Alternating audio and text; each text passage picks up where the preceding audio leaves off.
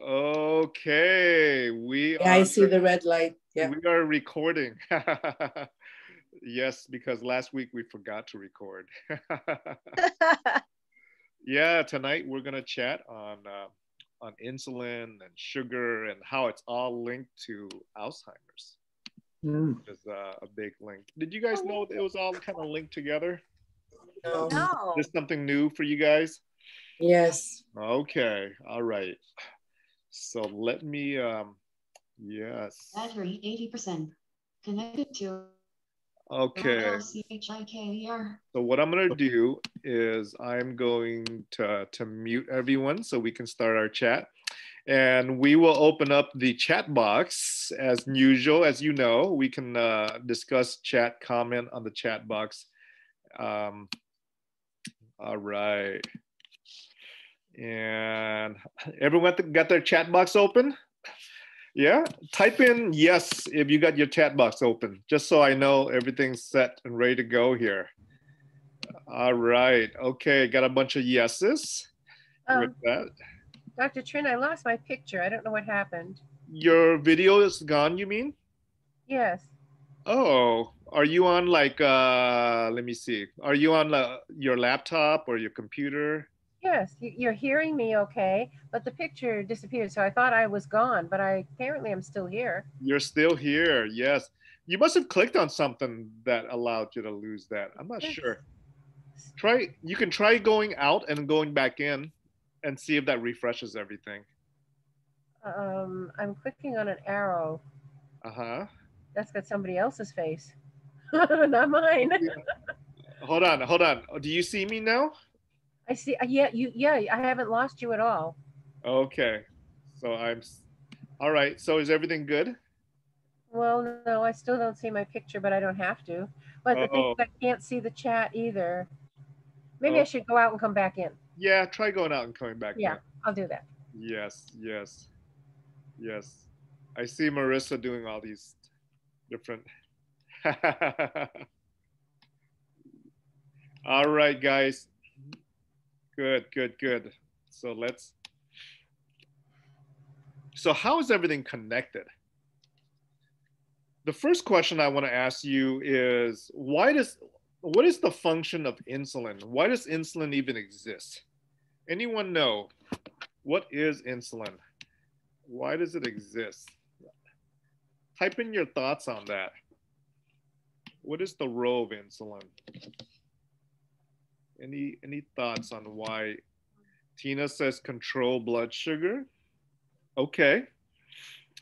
Insulin lets sugar into the cell of the body. Marsha, smart. Allow sugar to enter, regulate sugar. Yes, yes, yes. Where's insulin produced from? What organ makes your insulin? Pancreas. Yes. Pancreas. Yes, pancreas. Anyone know the specific name of the cells in the pancreas? Ooh, Marsha. Okay, never mind. She's already got it. The islet, the beta cells, the islet of Langerhans. I guess some guy named Langerhans maybe created it or discovered it. Beta cells, is that right? So how often is insulin made? How often is insulin produced in our body? When is insulin, secreted by the pancreas? Any thoughts on that? When is insulin secreted by the pancreas? When we ingest. Vivian says when we eat. Diane says when we eat after a meal. Okay, very good. Is it after every meal or is it after any specific type of meals?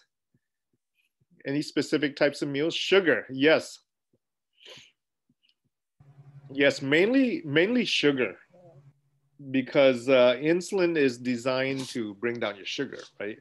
So when we eat food that has sugar, when I use the word sugar, am I talking about mainly, I don't know, desserts, candies, cookies, ice cream and stuff like that? Is Is that where sugar is made from mainly? Where else can we get sugar from? Sugar cane. Sugar cane, yum. Fruits, yes. Fruits. Honey. Carbohydrates, yes. Carbs. Carbs. Any types of carb will break down to insulin. But not all carbs is bad, is it? What are the difference between good carbs and bad carbs?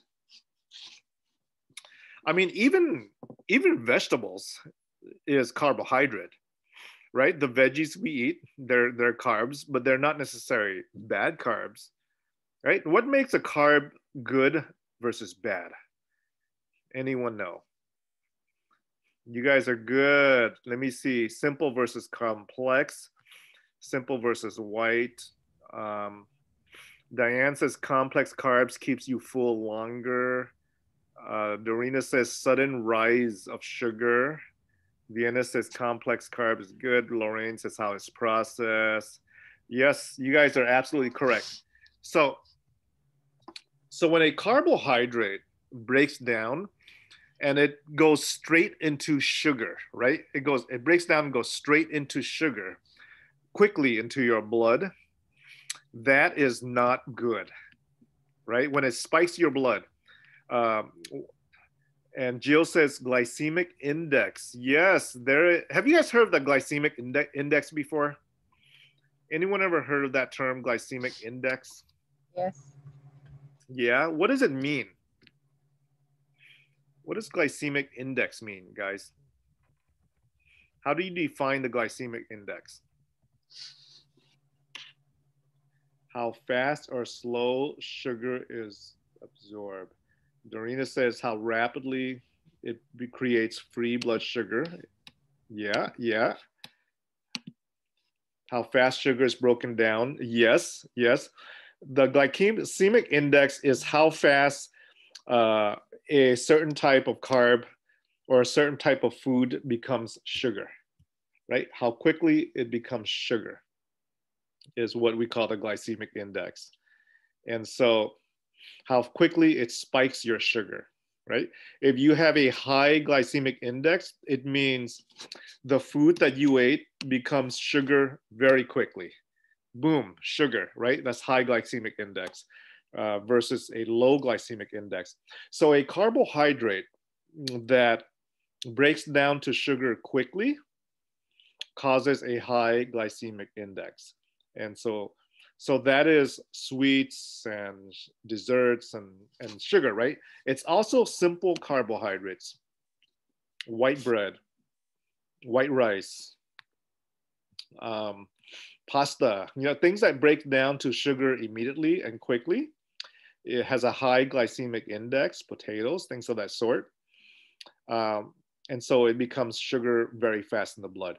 Now, complex carbohydrates, which is vegetables, right? They're still carbohydrate, but it's laced with fiber. And what happens is that the fiber slows down that breakdown to sugar, right? That absorption into sugar. And so you can have carbs, but as long as it has fiber in it, then it doesn't spike your sugar immediately, right? It slows down that sugar absorption, sugar spike process, which is better for your body. Does that make sense to you guys so far? Right? Like time release, right? Does that make sense to you guys?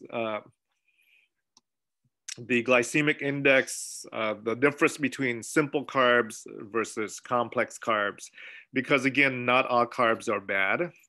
Only the carbs that spike your sugar quickly is bad. And so when we're eating something and our sugar is high, that is when the pancreas goes to work to make insulin. Does that make sense so far?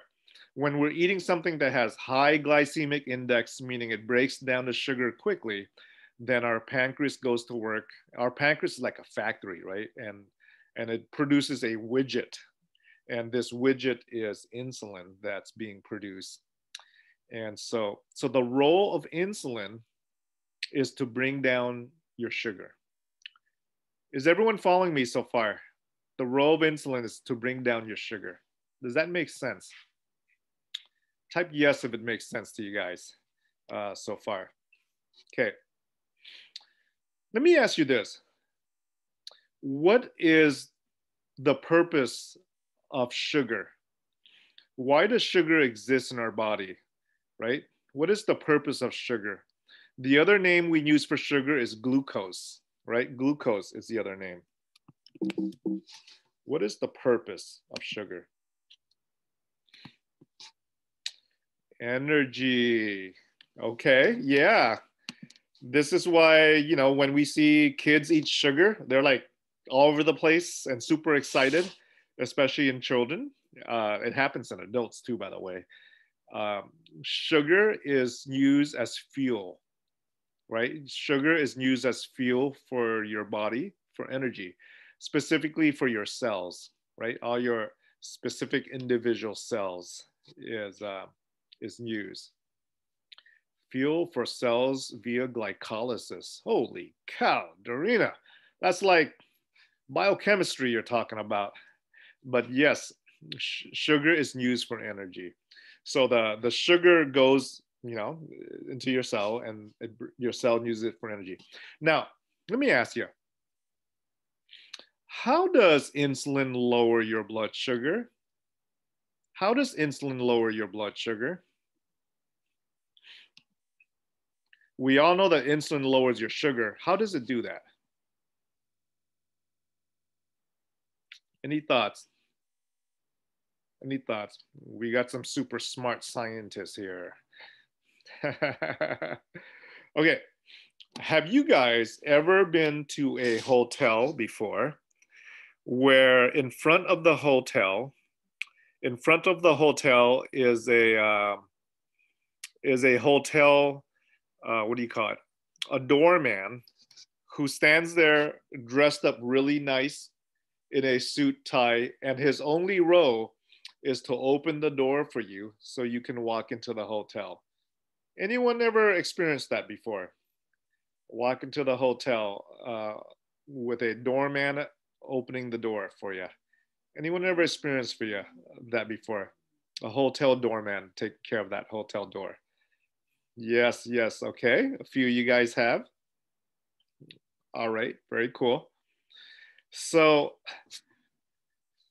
insulin is the doorman that opens the door, right? That opens the door to allow for sugar to go inside from your bloodstream to inside the cell, right? Inside the hotel.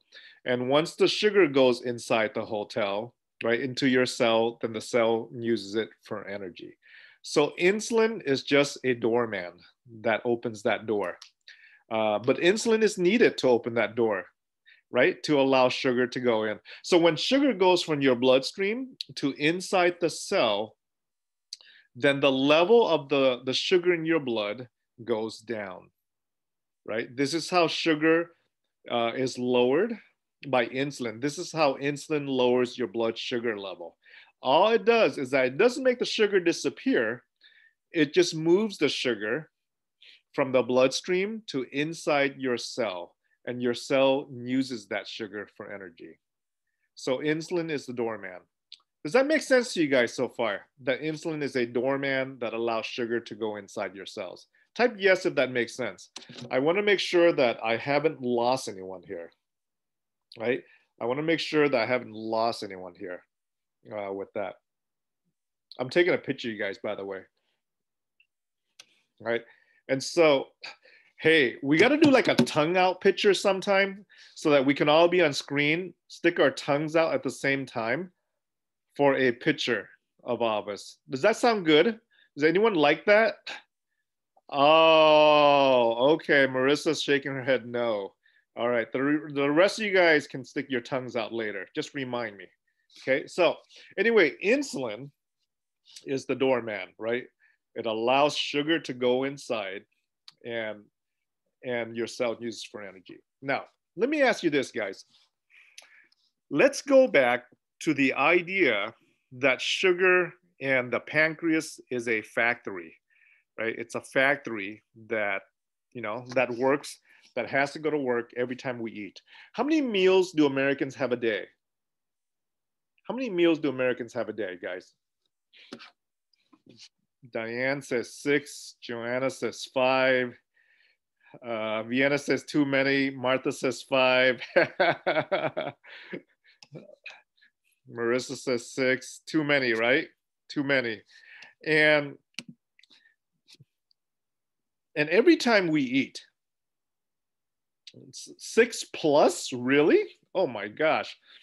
Every time we eat, our factory has to go to work because of the American diet. The American diet is a pro-carbohydrate diet, right? The mainstay of our food, guys, the mainstay of our food is what? It's carbs, right? We love our pasta. We love our bread. We love our rice. We love our potatoes. How many guys eat something as far as pasta or carbs every day? Isn't that the American diet, right? Every day there's carbs in our diet. Ooh, except for maybe Laurel says no. But yeah, but most of us, we're carb eaters. It's the American diet. And that's what we do on a regular basis, right? It's carbs, carbs, carbs. And let me ask you this. If the American diet is a carbohydrate-based diet, how often is our pancreas working during the day? How frequent is this factory working? How often is insulin being made? How often is insulin being made? Right? It's overworking all the time. Yes. So breakfast, what do I have? I have, cereal. I have bagels, right?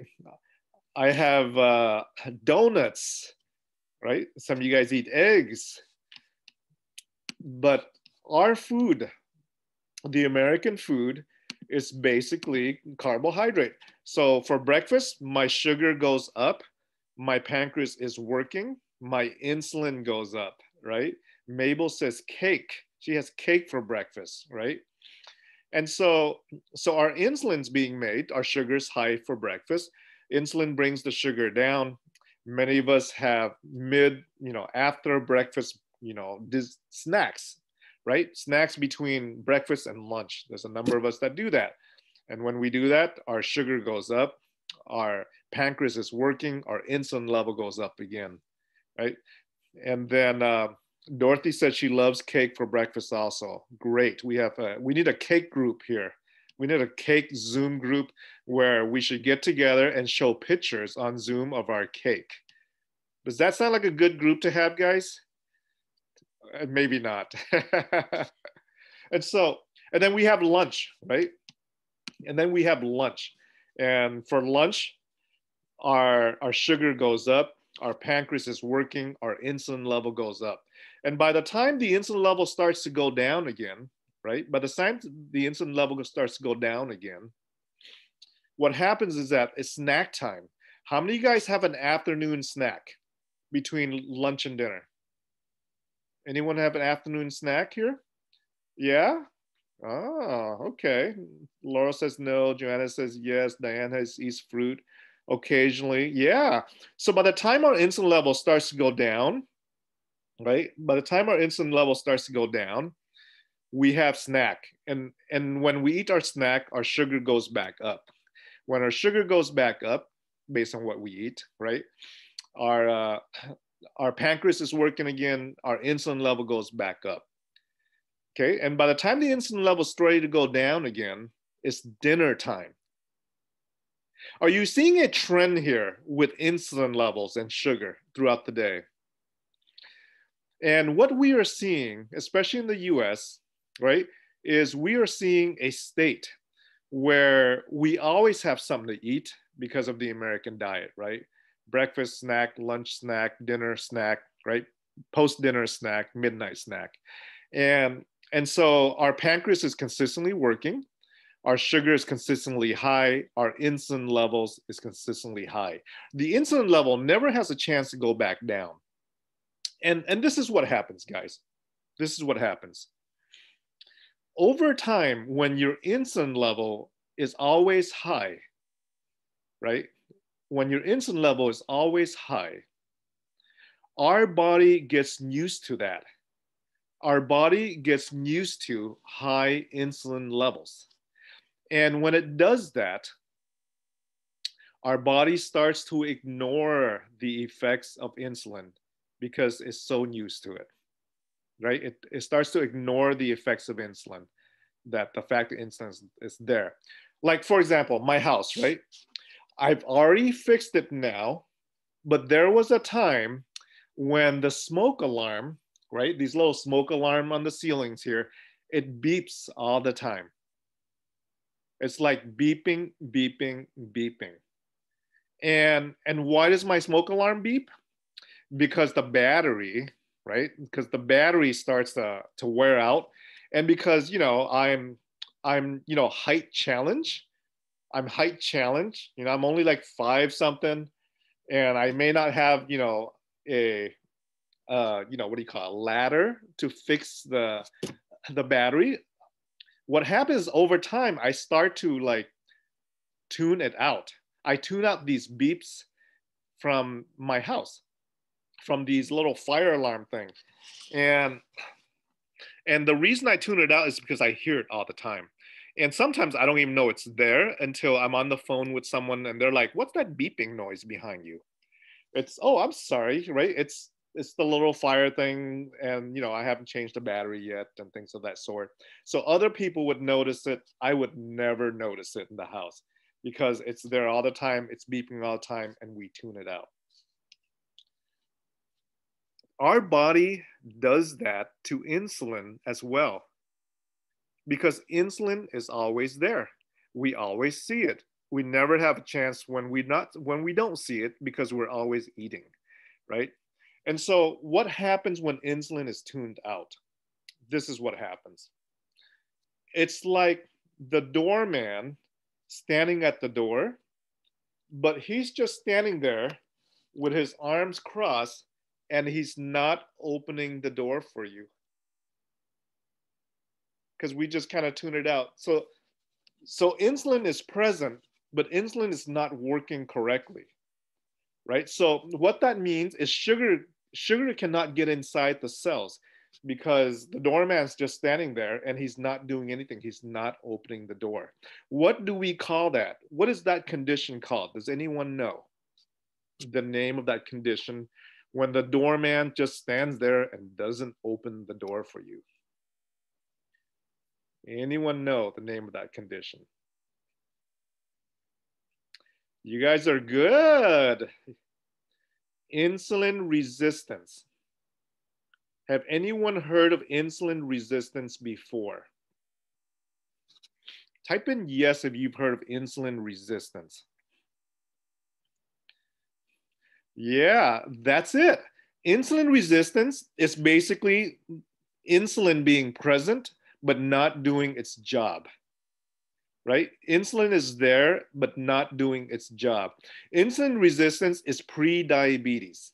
Anyone ever heard the word pre-diabetes? That is insulin resistance, right? Pre-diabetes. It is a hemoglobin A1C level, which is the hemoglobin A1C is the name of the blood test, right? That looks for diabetes. How many of you guys have had a hemoglobin A1C test before? Yeah, most of you guys have. Anyone not have a hemoglobin A1C test before? Right? At least once a year when you do your physical exam, you want to make sure that you have a blood test called hemoglobin A1C. It is the blood test that looks for diabetes, right? And I'll type out what that spells. Hemoglobin A1C. There you go. Take a look at the chat. That's the hemoglobin A1C. It's the name of a blood test that looks for diabetes. Now, let me ask you this. What is the level? What is the hemoglobin A1C level that defines diabetes? Above what number? Anyone know? Above what number is hemoglobin A1C considered diabetes? Close, close, close, close, close. The answer is 6.5. 6.5. So hemoglobin A1C above 6.5 is officially diabetes. And it measures your 3-month blood sugar average is what the hemoglobin A1Cs measure, above 6.5. What is the hemoglobin A1C? At what number and below are you considered normal? Normal. Anyone know? What is the hemoglobin A1C number that is considered normal? Below what number? Close, close. We should do like a raffle or something where somebody gets the prize if they get the right number. All right. 5.7. 5.7. So below 5.7 is normal. Above 6.5 is diabetes. Okay. Below 5.7 is normal. Above 6.5 is diabetes. So what do we call that span, that space between 5.7 to 6.5? What do we call that? What do we call that, guys? Between 5.7 and 6.5. Yes, we call it pre-diabetes. Pre-diabetes is when your hemoglobin A1C is between 5.7 to 6.5. That's when insulin is standing there at the front door of the hotel, but not opening the door. Right? The doorman is standing there, not opening the door. That's between 5.7 to 6.5. Below 5.7, the doorman is opening the door because insulin is working, right? Insulin is working. Below 5.7, the doorman is opening the door. Above 5.7, the doorman is just standing there, not opening the door. Okay, insulin resistance is between 5.7 to 6.5. What happens above 6.5? What happens above 6.5? Diabetes, right? So you remember that the pancreas is a factory that is working. Every time we eat, that factory needs to go to work. And you recall that we eat as Americans, breakfast, snack, lunch, snack, dinner, snack, right? We're eating all the time, all day, right? That's what we do. And we talked about the fact that our pancreas, our factory, is being overworked because we're making it work all the time because we're always eating, right? Frequently. And so what happens over the time when we have a factory that is forced to work? By the time it wakes up for breakfast to all the way to that midnight snack, what happens to the factory over time? What happens to the factory over time? Right? Yes, it's overwork. It breaks down. It burns out. It gets worn out. Yes, yes, it gets worn out. It burns out. Karen says, amen. Is this like preaching or something? Right? The church of something.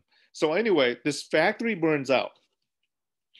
When the factory burns out and starts to burn out, that's a hemoglobin A1C above 6.5. Right? Today, Karen says today is the National Day of Prayer. Oh, wow. Yes. Yes, thank you for the reminder with that. God knows we need prayer in our country. With the pandemic, with everything else going on, so crazy. Yes, today is the National Day of Prayer. Thank you for the reminder. So this pancreas, this factory burns out. What that means, guys, is above 6.5, you have missing dormants. Missing dormants. Because when the factory burns out, it no longer makes insulin. Right? When the factory burns out, it no longer makes insulin. So the doorman starts to disappear. So nobody's opening up the door for you anymore, right? Nobody's opening up the door anymore. So hemoglobin A1C, you guys understand it now? Doorman opens the door every time with a hemoglobin A1C below 5.7. Between 5.7 to 6.5, the doorman's like standing there and he's like, he doesn't want to open the door anymore. He's on strike. There's so many doormans because the body's used to it. The body's so used to all the insulin that's in your blood, 24/7 because we're eating. The insulin doesn't work anymore. It's insulin resistance. So the doorman's there. He just doesn't open the door. Above 6.5, you're missing doormans, right? The doormans start to go missing because we're burning out the factory. Does that make sense to you guys with the doorman analogy and the hemoglobin A1C and sugar and all that? Does that make sense to you guys? How do you change this? Good question. Good question. So, our brain, the brain of an Alzheimer's patient, what is the name of the plaque that builds up in the brain? Anyone remember the plaque that builds up, the Alzheimer's plaque? Is there a name to that plaque? Anyone remember the name? Yes. Anna amyloid, Dorothy amyloid, Vienna amyloid, beta amyloid. Yes. You guys are good. Beta amyloid, right? Or amyloid beta is the name of the plaque. And amyloid beta is a protein that builds up abnormally in our brain. It is a protein that builds up abnormally in our brain. Every patient with Alzheimer's have the plaque, right? This amyloid plaque. Every patient with Alzheimer's have amyloid plaque, 100%. Okay, and I know in a previous lecture that we have done, we've talked about the fact that there are many things that causes amyloid production. There are many things that causes plaque production. You guys remember we talked about like toxins and circulation problems and right and different things that causes amyloid production, right? So there's things in our lifestyle that leads to amyloid, that leads to plaque production in our brain, right? That leads to this plaque that builds up and is attributed to Alzheimer's with that. So maybe in another lecture, we'll go over and review those things with you, right? The different things that causes Alzheimer's plaque production. But we know that there is a process of plaque production that occurs. Did you know, yes, Vienna, inflammation. Inflammation is a huge factor behind amyloid production and Alzheimer's plaque, huge. So there's a process of plaque production and there's a process of plaque removal that occurs also. Did you guys know that there's a process of plaque removal that occurs? Does anyone know when plaque removal occurs the most? Does anyone know how plaque is being removed, Alzheimer's plaque? Ooh, you guys are good. Holy moly. Yes. Yeah, a lot of it gets removed during sleep. Yes. Does that worry anyone here? You insomniacs like I am, right? Who don't sleep well? Yes. Plaque production occurs often during sleep. And so the problem, guys, isn't necessarily making plaque. The problem is an imbalance between plaque production and plaque removal, right? We're producing more plaque than we can remove. And so if the removal of amyloid plaque, isn't balanced, then you get all this excess production of plaque, which leads to Alzheimer's. Does that make sense to you guys? An imbalance between plaque production and plaque removal. Does that make sense to you guys so far? That imbalance, right? I mean, I believe in, you know, in balance in our lifestyle, in our health. Everything is about balance, right? Production versus removal. Did you know that every cell in your body is designed to have a birthday and a death day? Did you know that? Every cell in our body is designed to have a birthday and a death day. Nothing's supposed to last forever. I mean, you know, your liver cells will last, you know, for a period of time. And then when the liver cells get old, your body goes in and your immune system eats up the old liver cells to make room for new cells, new liver cells to be born, right? Your bone cells, right? There's a process where we call it osteoblastic and osteoclastic, right? Osteoblastic is the process of making more bone cells. Osteoclastic is the process of removing old bone cells, right? And that process needs to be even. What happens when you remove old bone cells faster than you can make new bone cells? What happens? What do we call that, guys? Yes, we call it osteoporosis. Osteoporosis is simply imbalance. Imbalance, right? Osteoporosis is simply imbalance. So if you're a diabetic and you're able to control your hemoglobin A1C and to get your hemoglobin A1C to a normal range with medication, with diet, and things of that sort, yes, you're helping your body to get back to normal with that. Okay.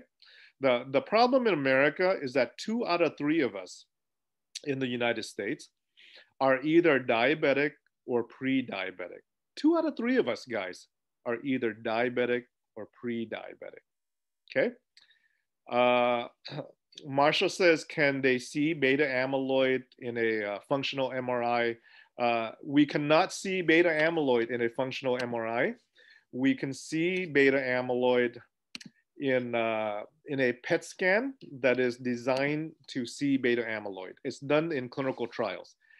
We offer these clinical trials at Irvine Clinical Research. If you guys are interested to see what's going on in your brain, you know, I do these free consultations. You can just contact me for the consultations, for the opportunity for brain scans and things of that sort if you're eligible, right, for these programs and clinical trials.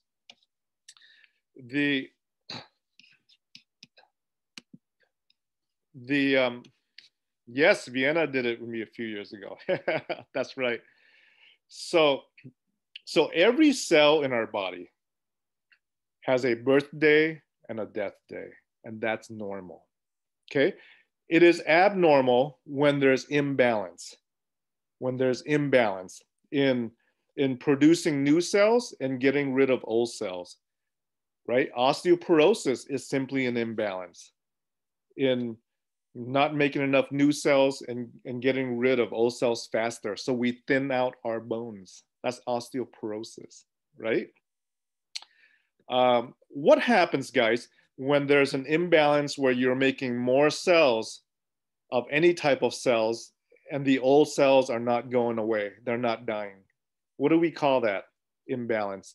Where you're making a lot more new cells and the cells don't die. What do we call that?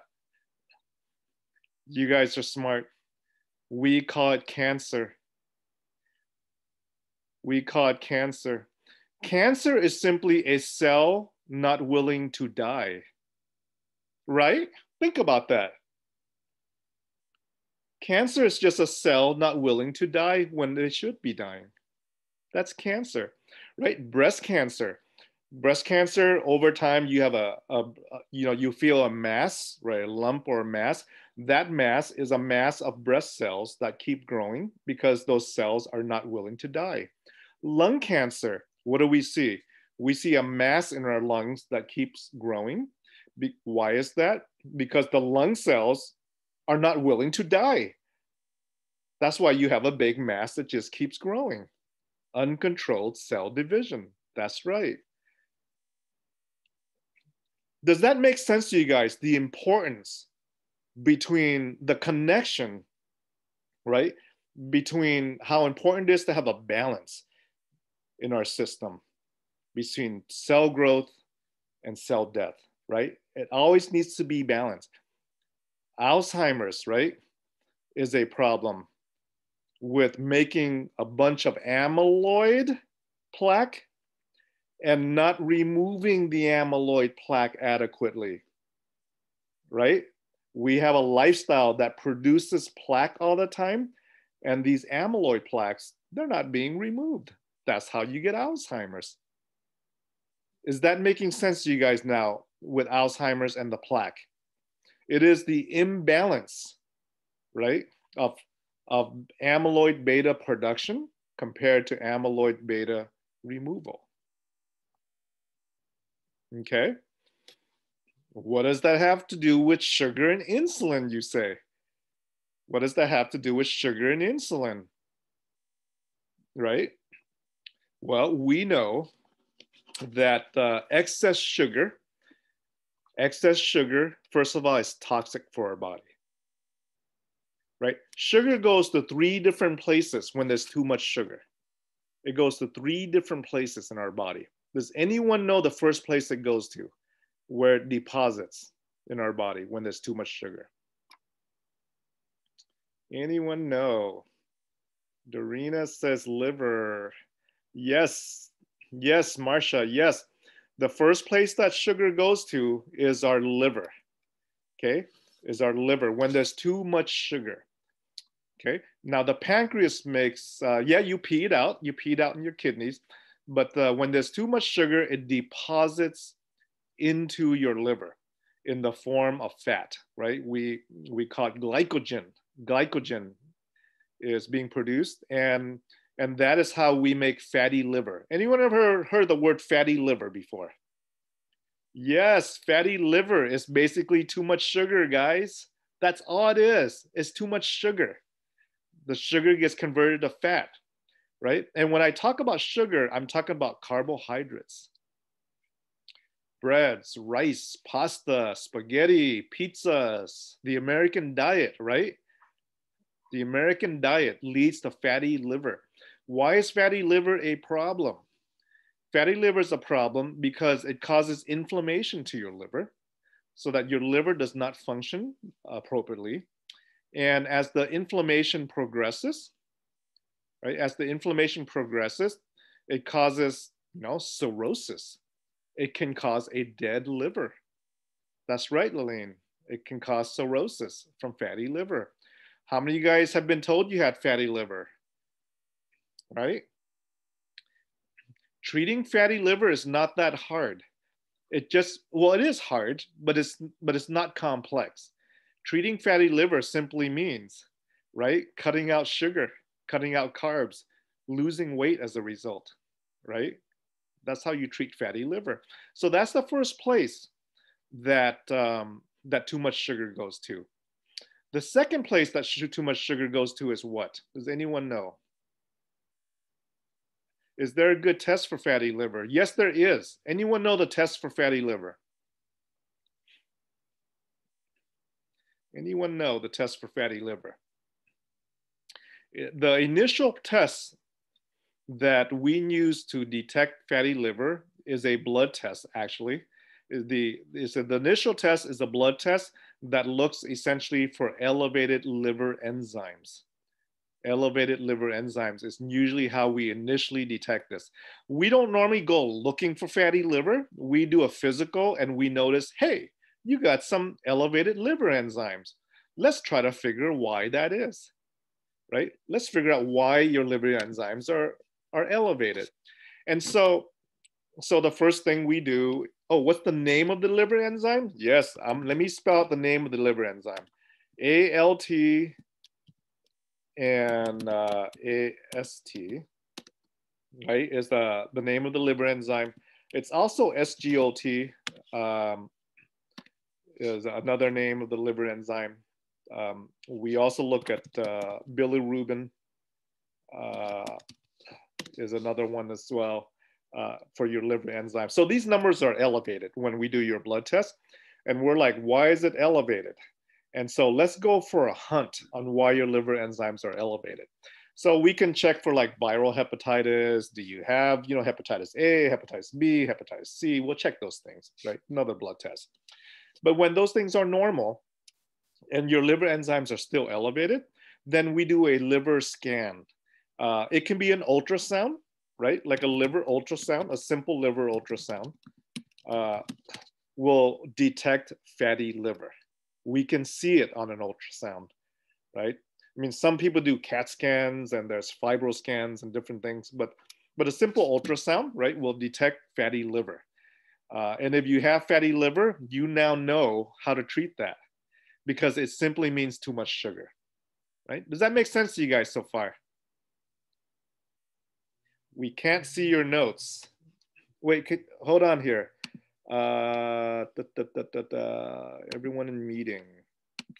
Okay. Can you see my notes now? All right. So, okay. So liver enzymes is AST, ALT, bilirubin. Let's see, bilirubin. These are some of the liver enzymes that we look for. And in this workup for elevated liver enzymes, we can do a liver ultrasound, right? And that liver ultrasound, we can see the fat in the liver. And the treatment's very simple.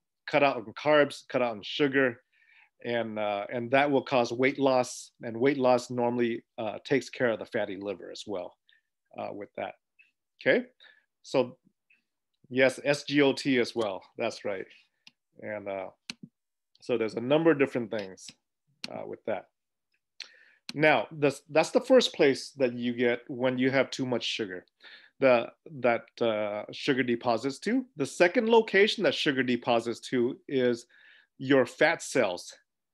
Your fat cells. Sugar goes into our fat cells and it makes us what? When sugar goes to our fat cells, what does it make us? Oh my word. Yes, it makes us fat. Yes, 2 out of 3 Americans are considered overweight. Fat cells fat. 2 out of 3 Americans are overweight based on the body mass index, right? The BMI with that. So again, when we have fatty liver, it causes inflammation to our liver, can cause cirrhosis and kill us. When we have, Dorina says COVID 19 pounds. Yes, that is another definition of COVID-19. It is the 19 pounds that we all have gained from sitting at home, being quarantined and isolating and all that. Absolutely correct, right? And so, yes, sugar, too much sugar, based on the American diet, goes into our fat cells and makes us obese with that. So forever, I have been taught when I was young that if you're obese and you're overweight and you're fat, the diet to be on is a low-fat diet. How many of us have been taught that if you want to lose fat, you need to be on a low-fat diet? Anyone have been taught that? Yeah. So let me ask you this. If everyone in America is on a low-fat diet, why is it that 2 out of 3 of us are still overweight? If everyone in America knows about a low-fat diet, why is it that 2 out of 3 of us in the US are overweight?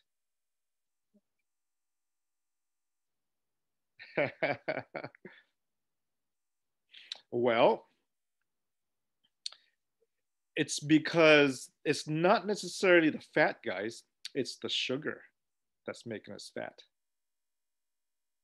We have all been focused on a low-fat diet while we're eating our breads, our carbs, our rice, right? It is the sugar that leads to obesity. Most of us don't think about that, do we? Yes, we link sugar with diabetes, but have you ever linked sugar with obesity? Right? It is the carbs that we eat, right? And I'm not talking about the complex carbs. I'm talking about the carbs that break down straight to sugar, right? The high glycemic index carbs with that. So that's the second place that sugar goes to, is our fat cells, right? It does get into our muscle cells and other cells as well, but it goes into our fat cells and makes us fat. The third location that is affected by sugar is what? Does anyone know? Anyone know?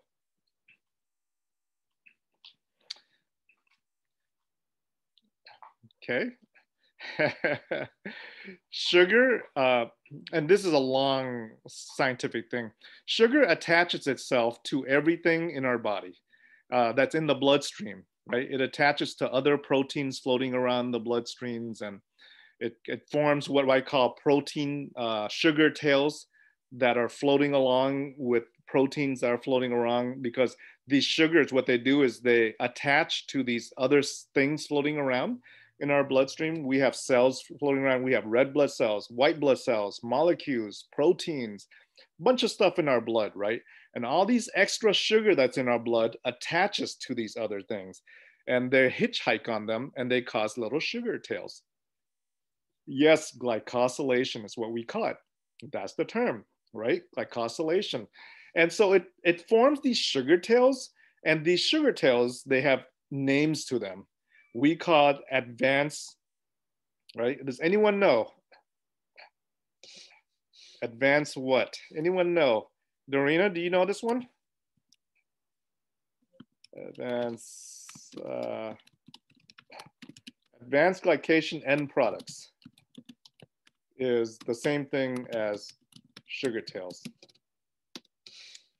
And so if you ever look up these types of words, right, all it means is sugar tails floating around. And these sugar tails, what happens is that the immune system, when it looks in your bloodstream and it sees these sugar tails floating around, the immune system doesn't recognize the sugar tails. And as a result of that, the immune system attacks the sugar tails. And in the process of the immune system attacking what it doesn't recognize, it creates inflammation. It creates inflammation as a result of this attack. And not only does it create inflammation just once, it creates inflammation every time we eat. If we're eating the wrong food, we're making sugar tails. And so what we have in our diet, in the American diet, is a process of chronic inflammation, long-term inflammation that we create because of our diet of excess sugar. And chronic inflammation leads to problems such as Alzheimer's. Are you seeing a link between all this? Between nutrition, diet, sugar, sugar tails, inflammation, Alzheimer's, right? The production of beta amyloid protein, right? The production of beta amyloid protein. Dorina says, what is the structure of amyloid? Yeah, we can Google that. We can Google that. Do you guys want to see what amyloid beta looks like, the structure of it? Do you guys want to see what's causing, right, behind Alzheimer's? Let's do it, guys. Let me share my screen. Let me share my screen. Let's see here. Okay. Can you guys see my screen? You guys able to see my screen here? Type in yes if you do. I want to make sure everyone can see it. Okay. All right. Let me pull over the chat box. There you go. Okay. So let's take a look. Let's take a look. Beta amyloid plaque structure. Let's take a look, guys. Let me close this down. Let's look at images. Here you go. Let's see here. Let me pull up a big picture of it. My beta amyloid. Let's see here. So you have what's called the amyloid precursor protein that's broken down to beta amyloid. Amyloid beta. Here it is. This is the beta amyloid structure. And what happens is that they form into a plaque. They connect together over time. And as they connect together, they form into this big plaque that Mabel says looks like party debris. Yes, party debris, exactly, is what it looks like. Let's, here you go, beta amyloid. It forms into a big plaque that gums up your brain. That gums up your brain. They're mainly in the brain, little green men, right? They're mainly in the brain with that is what we're seeing. So amino acid or sugar, these are amino acids. These are proteins. These are proteins. Beta amyloid plaque. These are protein. And here's what they look like in a in an electron little microscope. You can see the plaque in the hippocampus. You can actually see the plaque itself. So when we do autopsies, right, when we do autopsies of patients with Alzheimer's, that's what we see. We see those plaques. Now, amyloid specific to Alzheimer's is different than a condition called amyloidosis. Which is a different type of amyloid as well. The amyloid of Alzheimer's is beta amyloid. Now, what does this have to do with insulin? Do you remember that the problem with Alzheimer's and the problems with diseases in general is an imbalance between production and removal? You remember that? In Alzheimer's, it is an imbalance between the production of beta amyloid and the removal, right, of amyloid, right? The removal of beta amyloid, where you produce more than you can remove. Now, let me ask you this. How is this connected to insulin? 2 out of 3 Americans are either diabetic or pre-diabetic. 2 out of 3 of us, okay? 2 out of 3 of us have too much insulin. Insulin resistance, right? There's insulin always floating around in the blood. Insulin always floating around in the blood, okay? Let me ask you this. Insulin cannot float around in the blood forever, because it needs to go away, right? It needs to disappear to make more insulin. Otherwise, your body's gummed up with insulin all over. So insulin is produced and insulin is degraded. Does that make sense so far? Insulin is produced and insulin is degraded. Type in yes if that makes sense. I'm gonna tie it all for you right now, okay? There is an enzyme that degrades insulin. There's an enzyme that degrades insulin. What is the name of that enzyme? Does anyone know?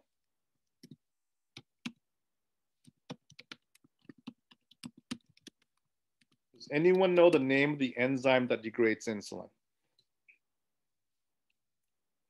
It's protease.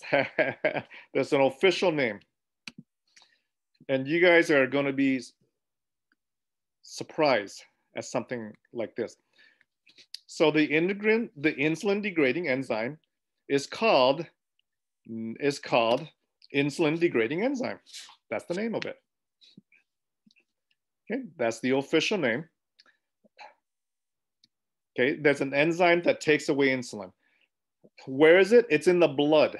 It's in your blood, and it eats up the insulin, right? It degrades the insulin. It's called the insulin degrading enzyme. Now, insulin degrading enzyme doesn't just degrade insulin. It has another job. Does anyone know? what this next job is? Does anyone know what the other job is of insulin degrading enzyme? I'm gonna share my screen and we're gonna find out its job together, okay?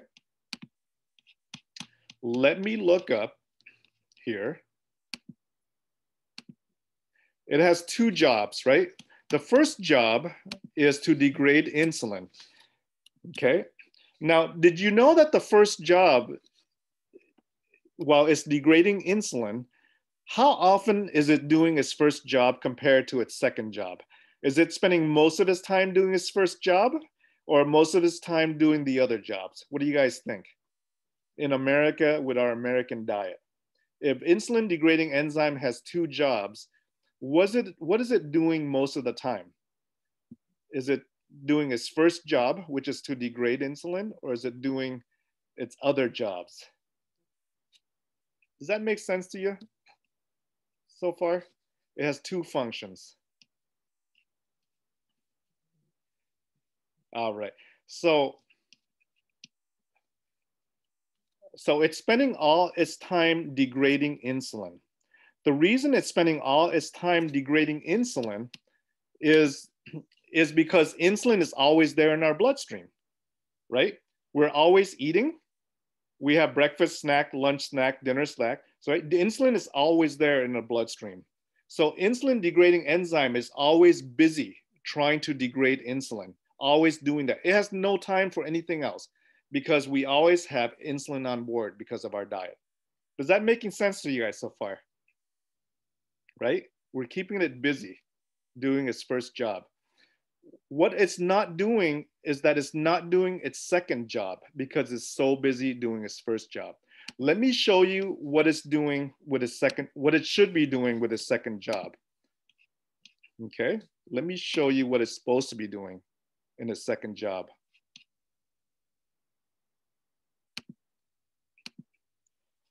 Do you guys see here what its second job is in this sentence? Insulin degrading enzyme, right? It's an enzyme that degrades insulin and amyloid beta. Degrading and taking away the amyloid plaque is its second job.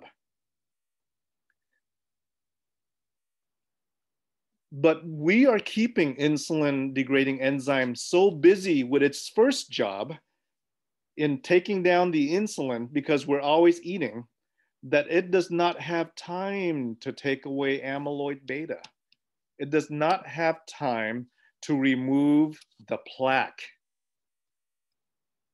This is why diabetes is called, or this is why Alzheimer's is called diabetes type 3. Are you seeing the connection? Are you seeing the connection now with insulin and Alzheimer's? We are making so much insulin because of our lifestyle and our diet that our insulin degrading enzyme, which has two jobs, is always busy trying to take away the insulin that is being produced, that it never has time to take away the amyloid plaque. And if it's not taking away the amyloid plaque, what happens, guys? The imbalance. Remember the imbalance of amyloid? We are creating that imbalance because we are keeping our insulin degrading enzyme so busy doing its first job, it is not taking away Alzheimer's plaque, which is why Alzheimer's is an epidemic in the United States.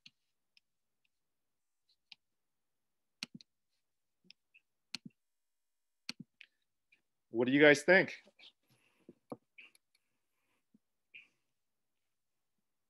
Are you seeing the link? It's all based on an enzyme that's not degrading the plaque because we're keeping that enzyme so busy trying to take away the insulin because of our diet. that is not taking away the Alzheimer's plaque. So the plaque builds up and gives us Alzheimer's. Mhm. Lecture's done. You can totally unmute now and chat. What do you think? It's That's incredible. fascinating. It's very simple. Yes. I had no idea. Thank you so much. Yeah. Yeah. Wow. Really good to know. So what do we do about it? You cut down food that on food that causes insulin to be produced. And do you restrict the hours over which you eat? You can. That's a good way to do it. But you cut down on the sugar, you cut down on the carbs. The insulin degrading enzyme is in your blood, because your blood goes up here, right? Into your brain as well. That's why it's also up there as well. And so its role is to degrade amyloid plaque. But we keep it so busy degrading insulin that it's not doing a second job. So if a person wants to have a snack and all you see is a banana in the house, would that be too high? So you would do strawberries or strawberries or blueberries instead of that banana? Healthy How bad snacks. is that banana? Healthy snacks. Healthy snacks. Yes. You have to trade off. So I was just wondering, which would you select? Right. Well, I mean, if you burn off your sugar, it's no big deal. But the problem is we eat sugar and we don't burn it off, right? We don't exercise. We don't do anything to burn off all the extra sugar that causes the insulin to be produced with that. Yes. The role of diabetes medicine is to, is to bring down your sugar. But some of the diabetes medicine, all they do is they make more insulin. It's what they do. Right? Glipizide makes more insulin, insulin shots make more insulin and all that with that. And so exercise. So I'm diabetic and I take Tresibah at night and I give myself 14 units. So I'm on the way to becoming Alzheimer's. What?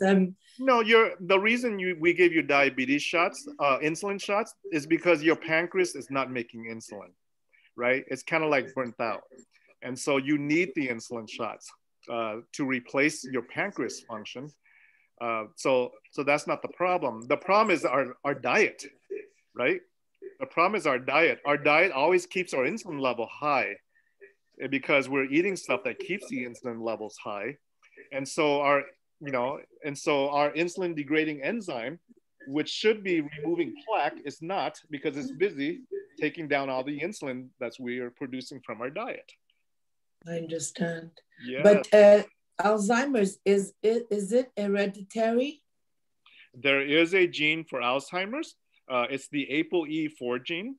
But that gene, it's not the main thing that causes Alzheimer's because our lifestyle is more important than our genes. Okay, because my father has frontal lobe degenerative disease now. And he's like, now I go see him almost every week, and it's really he's always sleeping and he's not well at all. Yeah. He's always saying, okay. So I know it's definitely hard. Martha says, can you give us a one-day food sample? I'm a fan of the Mediterranean diet, which is a plant-based diet. If you look at the Mediterranean diet, the majority of it is plant-based. Less meat, more plant-based. And that's what I'm a fan of as far as nutrition with that. Yes. Insulin degrading enzyme. I taught you guys something today. Yay. Fantastic. You're a champion. You're a champion. I love you. All right, guys. It is 7:18. I've gone overboard again. Thank you. Well, God bless. And, have a great day today. And we'll see you next Thursday, okay? Thank you so much. All right. Thank you so much. Great lecture. Yeah. All right. Very good. Dr. Turin, you have another presentation on May 10th. What am I teaching on May 10th? It's, talking about the COVID-19. Oh, okay. It was the question and answer. Oh, okay. Well, thanks for the reminder. Okay. Yeah. I hope you remember it. All right. Somebody remind me on May 9th, okay?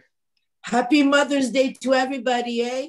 Happy Mother's Yes, Day. happy Mother's Day. Happy Mother's Thank you. Day. Catherine. God bless. Bye-bye, guys. Thank you. Bye-bye. Take care. Bye-bye.